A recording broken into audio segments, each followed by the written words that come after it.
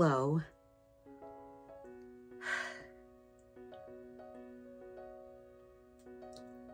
The first thing here that I must ask is that for the next few minutes, we create for ourselves a no judgment zone. Shall we? Welcome back to In the Studio with Ophelia. I'm Ophelia, and thank you all so much for joining me today as I confess to some things. As I said, this is a no judgment zone, and I hope if you're still being a little bit judgy, that I can talk myself out of the judgment, maybe. This situation all started after I visited NAMTA. I'll explain it. But first, I've got to put this box down because it's rather huge with some things that I've bought. Hold please. Can we just back up for a second? All of this started when I went to NAMTA, or maybe it even started a bit before then, when I put up that video, and I'll find it and hopefully link it, where I did some creating with some colored pencils. And I told you guys I'd never really used colored pencils the way that I guess they were created to be used. I usually would just kind of scribble around with them. So that kind of put some things in motion. And then when I went to NAMTA, my head exploded. I realized then that I personally have so much to learn, and there are so many things that I just want to do to not only create, but then to be a better artist. I want to learn all of the things. All of the things. And so I did a bit of shopping for some things that I want to learn. And today I bring to you guys my haul, the contents of the box. We will look at and kind of see what I've purchased, things that I am so excited about. A lot of it is paper situations and such like that, but I won't talk too much here in the intro because it's going to take us quite a bit of time to go through everything. However, I do hope that you guys enjoy this video. What I will tell you, and the confession is, yes, I do admit that I am obsessed with art supplies and all things art. I am just an art lover and an art supply collector person. But oh man, this is hard because I do love art supplies. I don't go as ham usually as I did this time, but I feel as though, as I try to justify this, the more that I looked for things, the more things that I found, and it all just snowballed. And so here we are with a giant box that I'll stop talking about so that we can have a look. Thanks guys for being here. I hope you enjoy this.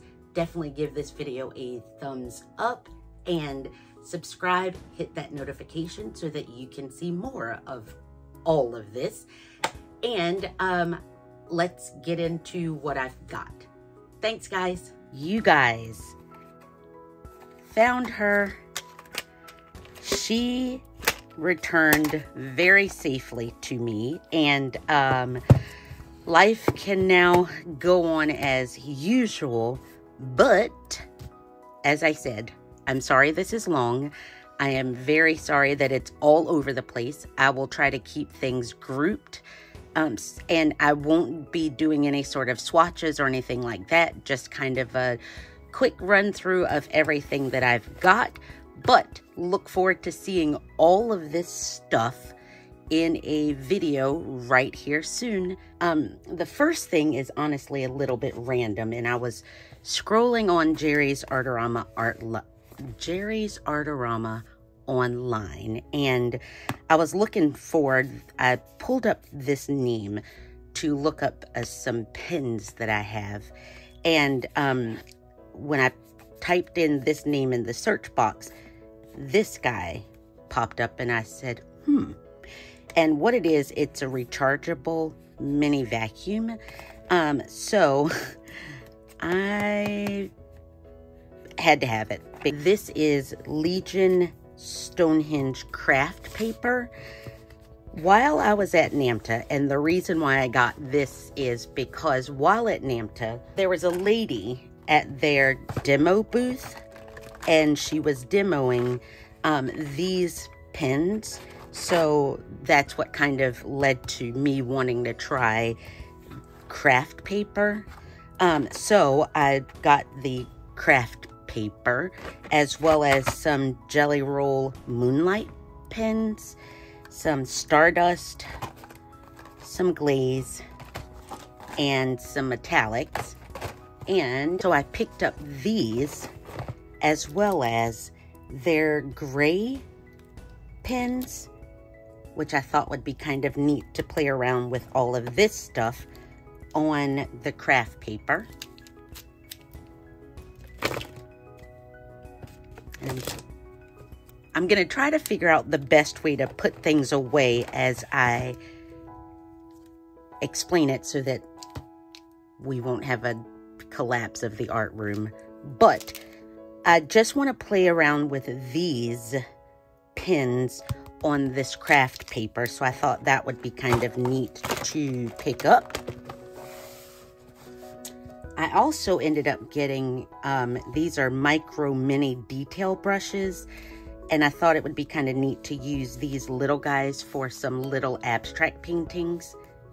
And I will also try my best to make sure that I link all the products that I'm talking about in the description box. The next thing that I purchased, and these kind of all go together, so I'll just pull them all out together, I got some different kinds of sketch pads and sketch papers. What I'm interested in doing mainly is learning how to work colored pencils properly. The Soho Urban sketch pad or sketchbook, 65 pounds, 120 sheets, and it's in, I think it's called like a brick journal format. So I got this guy as well as a Fabriano 1264 sketch pad. This is 60-pound paper, Lenox cotton paper by Legion, and I guess what I'm looking for in these papers, or what I'm wanting to test, is a little bit of tooth where it's not as slick as like a bristle type paper, where then I just go in way too heavy with colored pencil. So I got this as well to test. And this is Borden and Riley, and it's 90-pound paper, again, to test out colored pencil. And this, it's Savoir-Faire Fabriano drawing paper. I think this one is called like their fat pads or something like that. And this one is 70-pound paper, again, drawing and sketching. Hopefully these, between all of these, I will find a paper that will help me to learn how to properly use colored pencils. The next grouping of papers that I got, alcohol, my daughter's downstairs, I got some alcohol ink Yupo paper, as well as Artfinity synthesis paper, and this is Yasutomo mineral paper, as well as some Legion transparent Yupo paper. It is my hope with all of these, I want to try some different alcohol ink techniques on them. So these are just your regular Ranger ink alcohol inks. So I want to try doing some alcohol ink techniques on these different types of papers. And so that's why I picked up these guys. You know, I'm thinking that it's gonna work. Like this one says designed for watercolors or alcohol ink, and so I'm thinking that these may all operate pretty much the same, maybe. But what I'm hoping is in creating alcohol ink backgrounds and such like that, that it will, or I can make some ephemera type paper. So we shall see how these experiments go. And then I also picked up this, it's a Soho mixed media brick. When I saw the other sketch one, I saw this one and I thought, you know, it looked kind of neat. I'm kind of in love with this binding of sorts. And so I got this Soho mixed media brick, as well as a pad of the Winsor & Newton mixed media paper. And this is 135-pound paper that I'll just try out for wet and dry media, just to kind of goof off with, and just to see how they will work with all the other art toys that I have. I am at the end almost of my current sketchbook, and I'm on the hunt for a sketchbook that will handle watercolor, light washes of watercolor, even if it's like watercolor swatching without bleeding through or completely damaging the paper underneath, or the back side of the paper. So I found this handbook journal company. This one's a drawing, and it is 10.5 by 8.25 grand portrait. So I picked up this one, as well as the same brand. This guy is the watercolor 300 GSM, so 140-pound paper. So I'm excited to try these as just a regular sketchbook. The Stillman & Byrne sketchbook, I've used the Alpha before, and it's a really good sketchbook to kind of handle all the mediums that I use. So I ended up getting the Epsilon series to give this guy a try. And I got myself some watercolors because I couldn't help it. I saw these listed in the new section, and these are the Marie's Master watercolors. And so I picked up a set, and then I injured the packaging, so I just dumped them in this container. But I'm kind of excited because they had some really neat colors. There were some really neat colors. For instance, this one is pearl red light. So I just noticed that there were some neat colors, as well as some traditional colors that were in this guy. So, or in the set of them, because they come in sets as well as open stock. So I got a set of 20, I believe it was, or 24, and then I added in some of the extra colors. And I also saw this, it's a Soho Easy Lift palette of watercolors, 36 semi-moist pans. So I thought that would be kind of neat to try out. this guy also has some metallic colors that I thought would be pretty neat to just try out different things with. So I got this set of watercolors, and I apologize for the glare. And then I saw this, and it just, honestly, it got my attention. This is Mameri, or that's the brand, Mameri Blue. This is the set of 36 watercolors. I fell in love with the packaging. This is such a nice, sturdy tin. It comes with a little card that I guess you could swatch all the colors on. But I just love like the deep mixing wells. And then of course you've got all of this space down here. We all know, or maybe we don't, but now we do. I just have such a love affair with watercolors and watercolor palettes. So I just felt the need to have to pick this up. I also got the Holbein gouache, and this is the design gouache. And what I'm thinking is I will just pour these out in like a regular palette. The very same thing that I think I'm going to end up doing with these is just putting them out on a palette and letting them dry out to use. But this just kind of piqued my interest, especially after in that last video that I did where I posted using gouache with the shadow watercolor.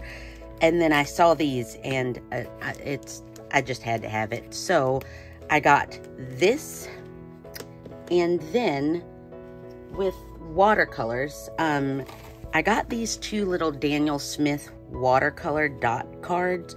This one is the watercolor confetti, and it is 36 dot cards in this guy. And then this one is the Mineral Marvels, 36 of the mineral watercolor dot cards to try. So I'm kind of excited to just play around with those. And then with watercolor, I also got, this is by the brand Yasutomo, and there were a couple of things I got from this brand. So the first being these pearlescent watercolor paints that it piqued my interest, if we're going to be honest. I saw these when I was looking at some of the other things from them, and I'll show you guys that in just a minute. But it just kind of honestly piqued my interest. So I got these pearlescent watercolors as well as so I picked up these two Sumi inks from the same brand just to kind of try out, and because in all honesty, in seeing them, I did not know the difference in the two. So I'm going to play around with these for a bit. And with that same company, or from that same company, I found some paper. This is their sketch pad. And again, I think I want to experiment with these to create ephemera and such like that. These papers as well as inks, the inks here, to create some ephemera. So I got the sketch paper, and then these papers, I'm not gonna try to pronounce this name, but it's their high quality Japanese art paper. This is for, it says Sumi painting watercolor collage. So I thought it would be great to, of course, again, create some collage type ephemera paper. So I got this one as well as this one, again for wanting to print and such like that. And then this one as well, art paper for ink painting and watercolor. So I thought it would be kind of neat. Oops. I have two more. This one and this one. So I'm hoping to experiment a little bit with these to see if I can do or create some ephemera, collage, watercolor. We'll figure out maybe some printing with like gel printing, or something else I've been wanting to try a bit more is paper marbling. So I want to play around with these and just kind of see what I can create. And then finally, I've got a couple of acrylic paint situations. The first one I found is, this one is Soho, the value set of 48 colors. And I just thought this would be a neat way, because I've only tried a couple of these before.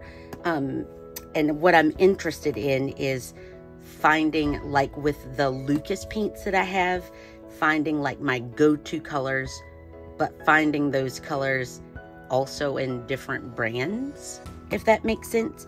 And just wanting to kind of play around with and mix things up some. So I got this Soho brand, 48 colors. And with that same thing in mind, and let's see if I can move this to get everything in frame. Also wanting to experiment with finding different colors and playing around with different colors.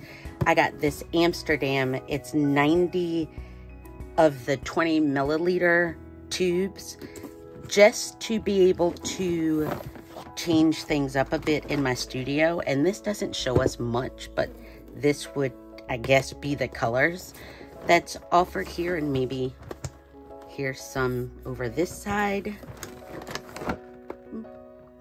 But it's 90 of like the little tiny tubes. And again, just to be able to, you know, switch things up a bit in my artwork and see if I can. Sometimes I almost feel as though painting with my same colors or my go-to colors will put me in a bit of a rut sometimes. So I'm hoping that experimenting with this set, as well as this Soho set, will just give me some different color options to use in my acrylic painting. And I believe that is it for this haul. I appreciate you guys being here as I ramble through all of the things that I've purchased.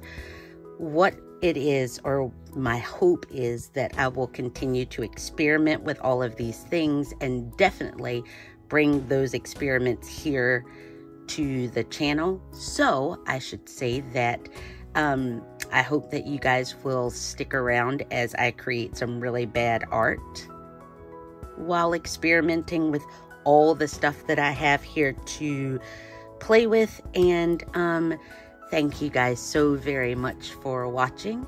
I'll see you next time. Bye.